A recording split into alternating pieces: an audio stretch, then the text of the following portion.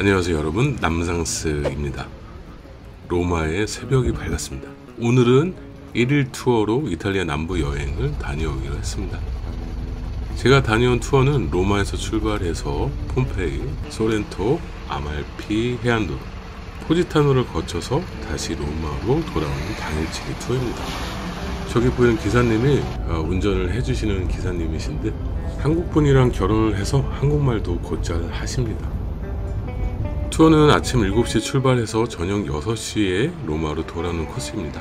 개인 투어도 가능하긴 한데 포지타노는 개인으로 가기 무척 힘든 곳이어서 1일 투어로 다녀올 결심을 했습니다. 이탈리아 남부 첫 번째 여행지인 폼페이로 출발하는데 도중에 휴게소에 잠깐 세워주셔서 간단하게 요기를 할 수 있게 해줍니다. 휴게소에 들르는지 몰라서 간단하게 먹을 걸 바리바리 챙겨왔는데 그럴 필요 전혀 없더라고요. 이탈리아의 휴게소 모습입니다. 피자도 팔고 빵도 팔고 커피도 물론 팔고 있습니다. 카운터에서 계산을 하고 저기 바리스타 분한테 영수증을 주면 음료수를 만들어 주십니다. 아침이니까 카푸치노와 간단한 빵을 주문했습니다. 대형 휴게소는 아닌데 또 없는 게 없는 그런 곳입니다. 가이드 선생님이 또 인삼커피가 또 유명하다고 해서 마셔보라고 했는데 그냥 카푸치노로 부드럽게 한잔하고 나왔습니다. 기회가 된다면 인삼커피도 꼭 드셔보시기 바랍니다. 간단하게 식사를 마치고 다시 버스에 올라탔습니다.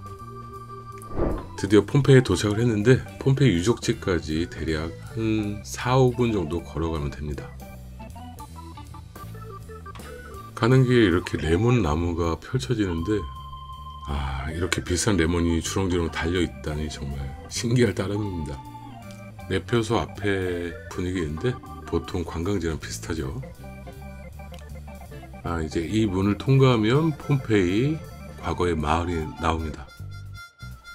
폼페이는 이탈리아 남부 캄파니아주 나폴리 근처에 위치한 고대 로마 도시입니다.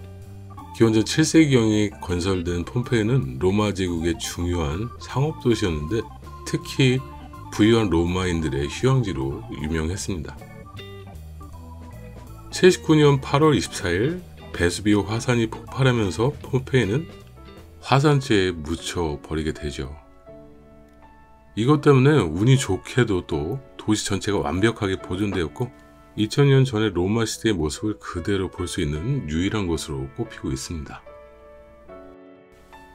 살짝 빗방울이 떨어지는 날씨인데 오히려 흐릿하니까 더 운치가 있는 것 같습니다. 한켠에는 이렇게 피자 레스토랑도 입점해 있습니다.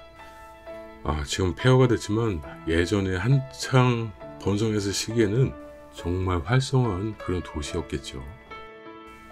제일 먼저 들어간 건물은 목욕탕 건물입니다. 목욕탕을 때르메라고 하는데 예전에 이곳이 공중 목욕탕이었다고 하네요. 가운데 나무를 심어놓은 정원도 있고 바닥도 아주 작은 타일로 연출을 했습니다. 정말 세련된 느낌이 들죠. 들어서면 바로 목욕탕에 있는 게 아니라 이렇게 탈의실이 있습니다. 저렇게 구멍난 곳에 나무 기둥을 박아서 옷을 걸어둘 수 있게 해뒀답니다. 저 천장 사이에 빛이 들어오는데 빛을 가려우면 저런 문양이 나타납니다. 아마도 물의 신을 새겨놓은 게 아닌가 싶습니다. 저 사이에 보이는 빛이 해시계 역할을 했기 때문에 그 해시계의 시간에 따라서 남자들이 이용하는 시간, 여자들이 이용하는 시간이 틀리다고 하네요. 고대 로마인들도 목욕을 하면서 때를 이렇게 벗겨냈다고 하는데 이런 동으로 만든 도구를 사용해서 때를 벗겨냈다고 합니다. 이곳이 물을 받아놓고 목욕을 했던 목욕탕입니다. 이 용도는 차가운 물을 받아서 몸을 식힐 때 사용했던 그런 수반 정도 되겠죠.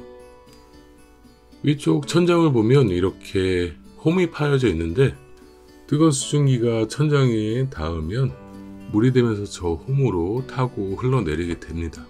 참 과학적으로 잘 만들어졌죠. 바닥도 경사를 만들어 놔가지고 물줄기가 자연스럽게 밖으로 흐르게 만들었습니다. 이것이 욕조인데 이곳에서 시원하게 몸을 담글고 몸을 화끈하게 풀었겠죠. 목욕탕을 나오면 저런 테이블을 볼 수가 있는데 이것이 예전에 와인바였다고 합니다. 이런 홈에 물통을 담아 놓고 와인을 담아서 와인도 한잔하면서 여행을 보냈죠.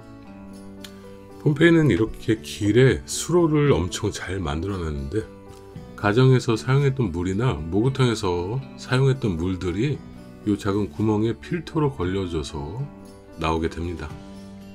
2000년 전인데도 이런 계획까지 치밀하게 했다는 것에 정말 놀라고 맙니다. 이 집은 예전에 상당히 잘 살았던 집인데 저 영어로 have라고 적혀 있습니다. 라틴어로는 아베라고 부르는데 환영합니다 라는 뜻을 가지고 있습니다. 이 집을 들어오는 것에 환영한다는 뜻으로 적혀져 있는 것 같습니다. 정문은 지위가 높은 사람이 들어갈 수 있는 출입구였고 노예들은 저 옆에 보이는 쪽문으로 출입을 했다고 하네요. 현재는 정문으로 출입할 수 없기 때문에 노예들처럼 쪽문을 통해서 집 안으로 들어가 봤습니다. 로마 시대에는 집을 만들 때 정원과 분수를 만들었습니다. 지금 보이는 이 분수대에 있는 저 조각상은 파우로상인데 인간의 상반신, 동물의 하반신을 가지고 있는 그리스의 신화적인 인물이라고 합니다. 원본은 6배의 크기인데 현재 박물관에 보관되어 있다고 하네요.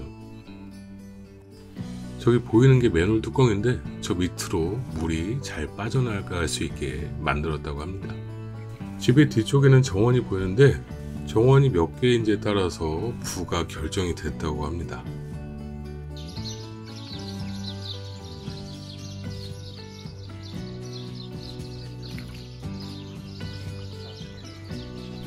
바닥에는 이런 홈이 파진 흔적을 많이 볼 수 있는 이것은 마차가 다녔던 흔적이었습니다. 이 마차의 폭은 1.44m였는데 영국 증기기관차의 폭이랑 동일하다고 합니다. 과거 로마 시대에 영국이 독립을 하면서 런던의 바닥을 자세히 보니까 저런 자국이 많이 남아 있었다고 하네요. 그래서 증기기관차를 만들 때 저 폭을 그대로 사용해서 증기기관차를 만들었다고 합니다. 이것은 바로 2000년 전의 빵집이었습니다. 자, 이곳에서 직접 밀가루 반죽을 하고 빵을 만들었던 곳인데 저기 보이는 맷돌, 저 가운데 네모난 구멍에 나무를 박아서 맷돌로 사용했다고 합니다. 그리고 이곳에서 반죽을 하고 여기 오븐, 화덕에서 빵을 구워서 판매를 했다고 하죠. 지금 우리가 피자집에서 볼 수 있는 화덕이랑 거진 똑같습니다. 그 당시에도 이렇게 빵을 만들고 또 판매도 하고 지금 세상이랑 별반 다를 게 없죠.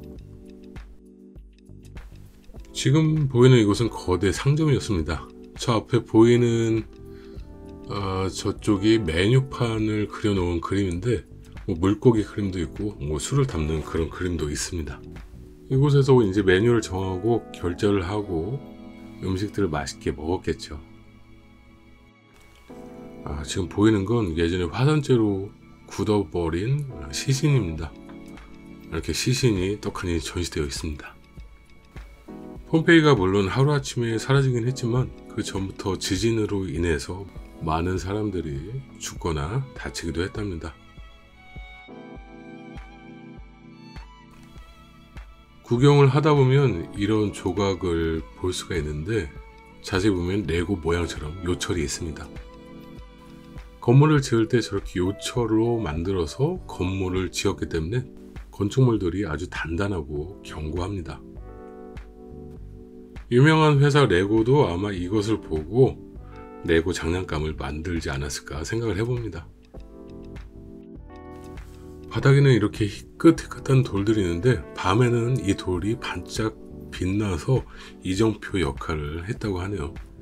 이런 것까지 생각해서 도시를 만들었다니 정말 놀라울 따름입니다. 고대 로마 시대의 모습을 그대로 간직하고 있는 폼페이의 유적지.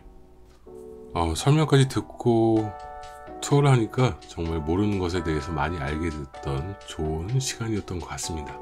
폼페이 여행을 무사히 마치고 이제 포지타노로 향하는 길입니다. 아름다운 포지타노 다음 영상에서 함께 만나 뵙겠습니다. 시청해주셔서 감사합니다.